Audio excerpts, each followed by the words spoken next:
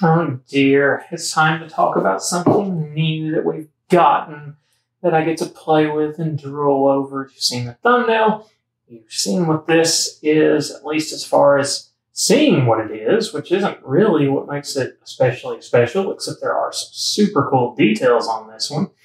But this is Blake Kuwahara, and we are going to talk about their gray label collection, which maybe is what they're lesser known for, but still a really cool collection regardless.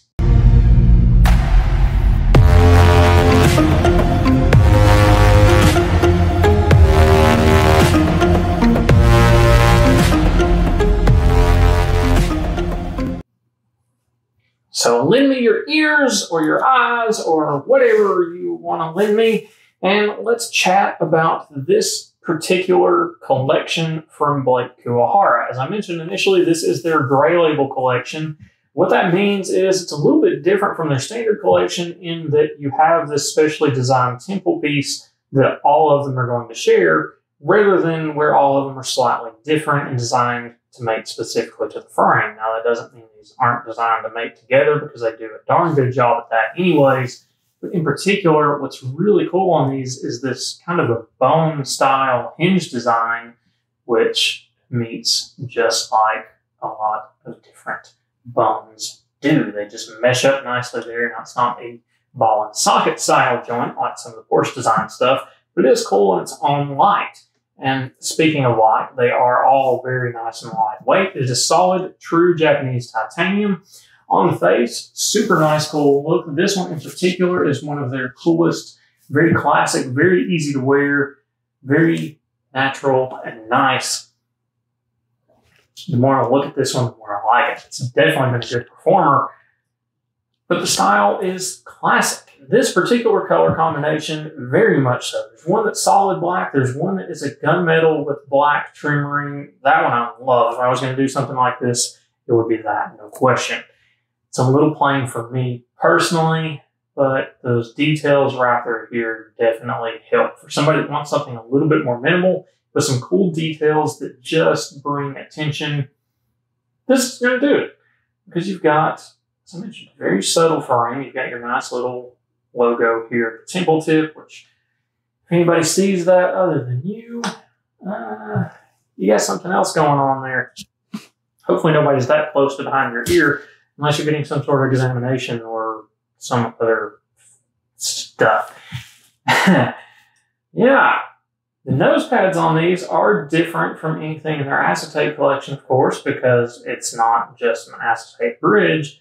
But you've got this nice little silicone insert here that is actually encased all the way around. So rather than being a two-part nose piece like most of the frames you'll see, where you've got that hard inner shell and the soft outer plastic, and over time those turn green, you're not going to run into that on this one because it is one solid silicone piece. Occasionally these will tear here on the inside. I don't know if that's specifically with these because it seems to be fairly thick through there, more so than some of the others I've seen designed this way. So that one might not even tear as much. If it does, it's pretty easily replaceable. And I say easily is a little bit of tongue-in-cheek because there's nothing easy about replacing that style of nose pad. It takes a little bit of know-how and a lot of time and a whole lot of patience. Yeah. But overall construction, as I mentioned, solid titanium, Japanese hand craftsmanship, which is always going to be ace no matter what. Attention on the detailing here. As I mentioned, you've got that little bit of a skull skeleton knuckle thing going on here, with that long stretch in between, having a nice bevel to it. Still kind of taking that bone structure all the way around into the front. And then with this particular piece, you've got that acetate trim ring insert, which, let me tell you, from my side, sucks to put lenses in these because you've got to make the lens, put the trim ring on it, and then mount the whole thing back in. It's not that fun. I'll tell you that right now. The older styles, like the old Windsor Savile Row, that trim ring was on the outside, and you just inserted your normal metal rim all the way around it. Easy. This, not as easy, but works really good and makes the cool contrast effect that you won't see on that other style because you still get the flash of the gold around that outer rim. The other one doesn't do that.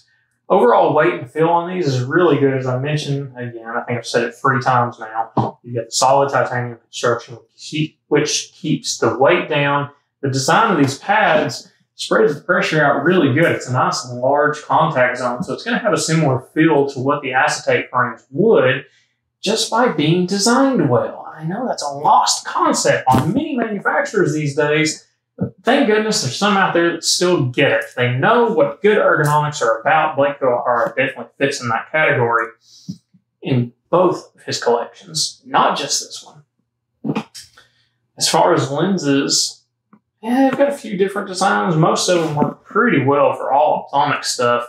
Some of them run a little bit wider. You do have to run and watch your sizing a little bit more carefully in those. Now they've got fingerprints all over them. You've got nice smudgy, smeary spots there. That's another video. We'll talk about how to clean those off. We'll throw that card up there, maybe, or maybe we won't. You can figure it out. If not, you can search up there how to clean smudgy glasses from that glasses guy, and then you can curse at me over that video, like you're probably doing right now, because I am more focused on this.